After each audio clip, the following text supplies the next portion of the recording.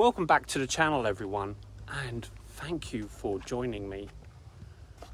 And welcome to Tilbury Fort on the River Thames.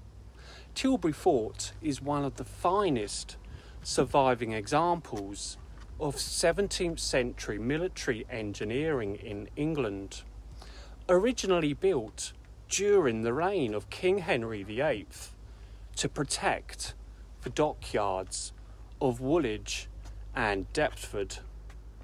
At the time, it was a much smaller Tudor fort defending the River Thames against enemy ships. Interestingly, it was in nearby West Tilbury that Elizabeth I famously rallied her makeshift army, awaiting the Armada in 1588.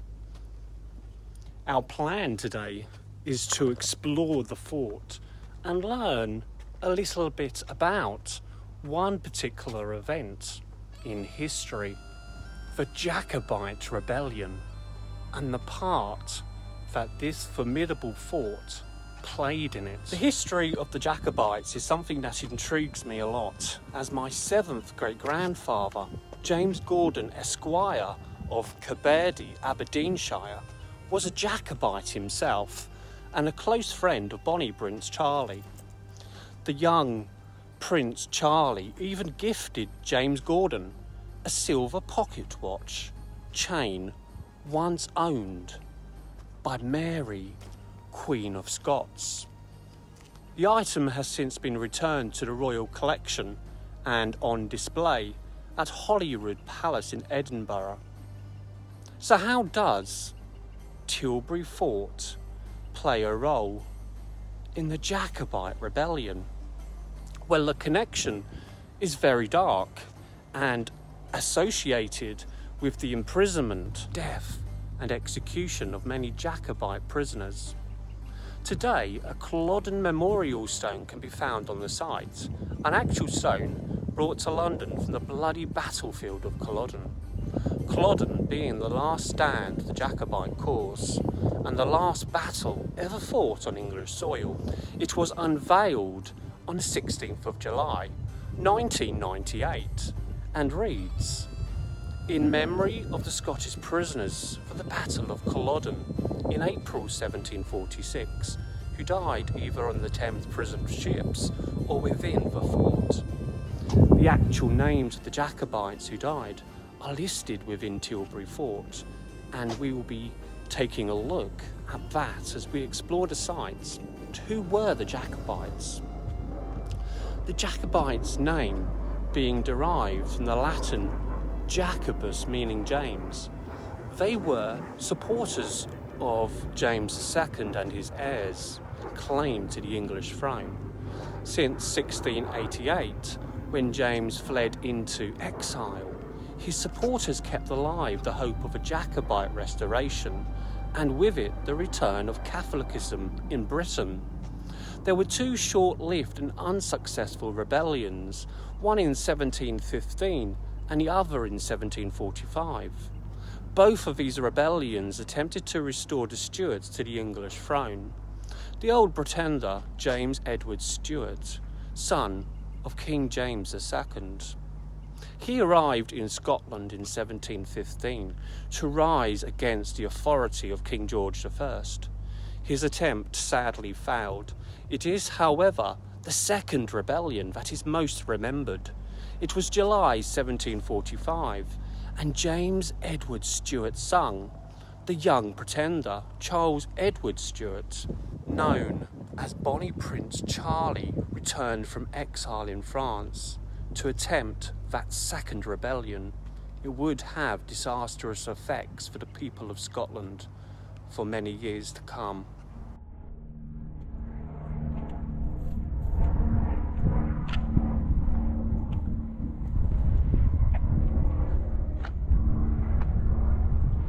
And here's that stone, everybody, the memorial stone.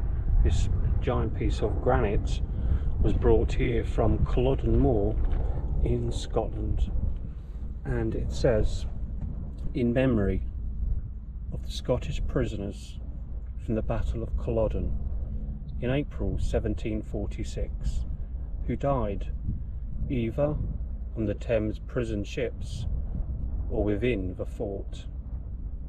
The names of the Jacobites who died are listed within Tilbury Fort.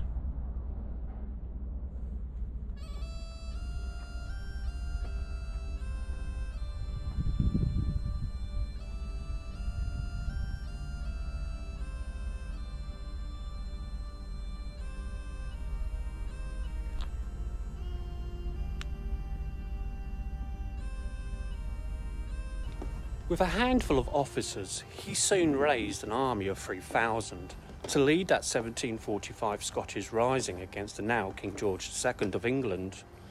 Within 6 weeks, he was able to take Edinburgh, and on its surrender, Charles proclaimed his father king and continued to rout the English force under Sir John Cope of Preston Pans.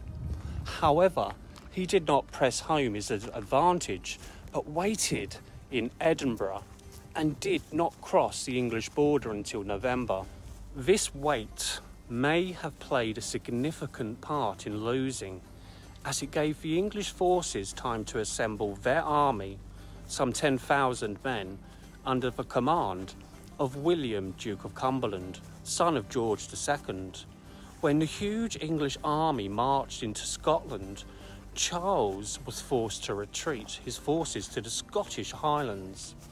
It was on the 15th of April 1746 that the two armies met on Culloden Moor and prepared for battle. It was on that battlefield that the superior English force heavily defeated the tired and hungry Jacobite army. William, Duke of Cumberland, ordered that no quarter be given. The Jacobites were pursued and cut down without mercy, forcing many to flee in exile, including my own 7 times great-grandfather, James Gordon of Cobairdy. As a result, the births of all his children after 1746 were hidden from the authorities and not even recorded in the parish records until some years after the event took place. The Battle of Culloden was the last major battle fought on British soil. After the Battle of Culloden, some 3,470 prisoners had been taken, including men, women and children. It had been decided by the Privy Council in London that the prisoners of the Rising in Scotland should be tried in England, thus demonstrating a total lack of trust in the Scots at that time, and the determination to break the back of the rebellion and the Highlanders' course, despite it breaching the Treaty of Union between Scotland and England. The prisoners were mainly taken to Inverness, and on the 10th of June, 7 leaky transport ships named Margaret and Mary, Thane of Fife, Jane of Leith, Jane of Alloway, Dolphin, and yet Alexander and James set sail for England under the escort of HMS Winchelsea. The Duke of Newcastle first required the Savoy Barracks in London to be prepared to accept the prisoners, and then on the 18th of June reported that His Majesty, having been pleased to direct that 300 of the rebel prisoners, which are now on transports in the river, should be carried to Tilbury Fort in order to be kept there until His Majesty's further pleasure shall be known. The first mention of Jacobite prisoners at Tilbury Fort was on the 11th of August, when at least 268 prisoners were landed. A redundant gunpowder magazine building in the south-east bastion of the fort was used as the prison. Other prisoners fared less well, and they stayed on the transport ships or prison hulks moored on the river. However, the inhumane conditions brought on cases of typhus and general sickness, and it was agreed the transports could move off station and anchor close to Tilbury Fort so that prisoners could be daily landed for air and may be attended by the apocryphy by the 11th of September 1746, the number of prisoners in the fort had dwindled to 223. 45 had died. The Scottish History Society has published in 3 well-documented volumes Prisoners of the 45, which lists 3,470 people known to be in custody. Some had played prominent parts in the Rising. Others were accused of nothing more serious than that they had been heard to wish the rebels well, or to have drunk to the prince's health. Such charges, however, could mean transportation, even death. Prisoners at Tilbury were selected for the trial on the basis of every 20th man. This was decided by lotting, utilising a beaver hat containing 19 white slips and 1 black slip of paper. It is recorded that 170 prisoners were executed, 4 of them peers of the realm. They were executed on Tower Hill, including the 80-year-old Lord Lovett, who was the last person to be beheaded in public in England, beheading being a privilege of their rank. The others suffered the barbaric ritual of hanging, drawing and quartering. The remainder were dealt with in various ways. 936 were transported to the colonies, there to be sold to the highest bidder. 222 were banished, being allowed to choose their country of exile. 1,287 were released or exchanged. Others died, escaped or were pardoned, and there were nearly 700 whose fates could not be traced. A number of state papers exist relating to the condition, expenses, administration and disposal of prisoners, as ultimately court proceedings resulted in execution, transportation, deportation, pardons and deaths whilst in captivity. During this time, the prison hulks became a bit of a tourist attraction, with the long ferry running trips from Westminster around the Tilbury prison hulks for sightseeing. They were provided with scented handkerchiefs to combat the smell, while later on it was possible to gain entry to Tilbury Fort to view the prisoners. The last recorded prisoner of the 45 rebellion was released from Tilbury Fort sometime after January 1749 or 1750. Today, Tilbury Fort is under the guardianship of the English heritage and is regarded as one of the finest examples of 17th century fortifications in the country. However, remodelling in the 19th and 20th centuries upgraded the gun batteries for continued defence of the capital has resulted in some of the buildings used for imprisoning the Scottish rebels being destroyed. The original magazine building used as a prison still survives, encased within the later redevelopment of the Victorian gun battery in the southeast bastion. Okay, everybody, there is actually a famous story about Lord Lovett, who was executed at Tower Hill for the part he played in the Jacobite rebellion. It's believed that lots of people came to view his beheading, and the platform where they placed him was apparently very unstable.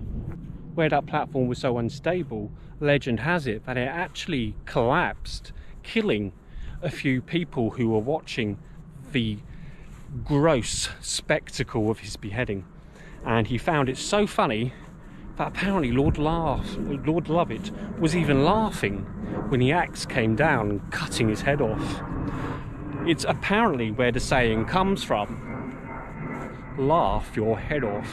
Now we're gonna head in the direction of where the Jacobite prisoners were actually held here at Tilbury Fort.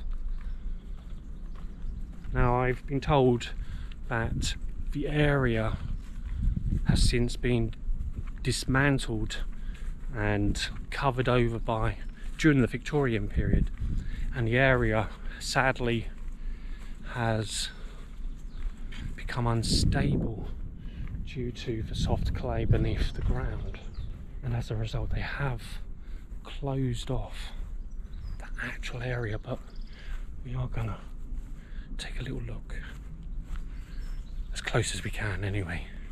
But first, it's an interesting building just here, everybody. Oh, so many interesting rooms.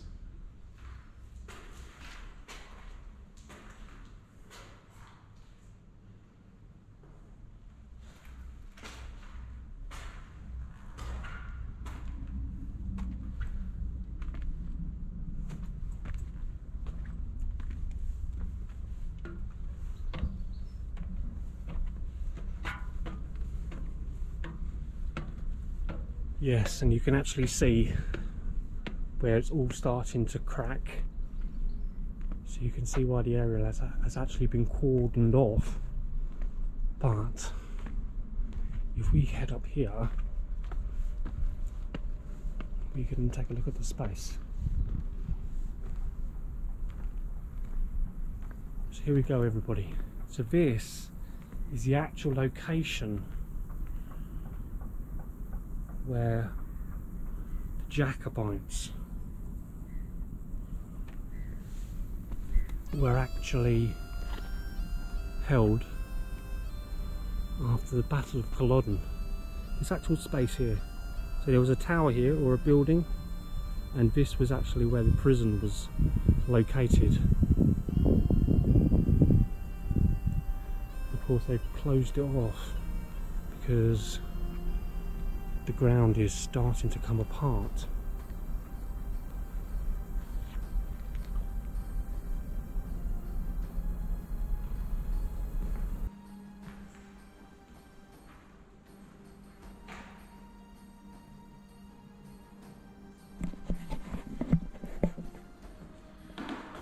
And I think this is a really good space to end this video. So a very, very big thank you everybody for joining me here at Tilbury Fort on the River Thames, as we learned a little about those Jacobite prisoners that were kept here after the Battle of Culloden. So stay safe everybody, and we'll see you all soon. Bye for now. Bye everyone.